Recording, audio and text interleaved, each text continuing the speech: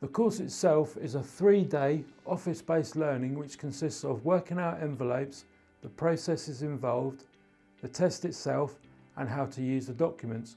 On the 4th day you will do a practical exam, and once you've been signed off and accredited, you'll be able to do a single fan test on a building up to 4,000 square metres. Once qualified, you need to buy a van and a set of kit which can range between £2,000 to £4,000.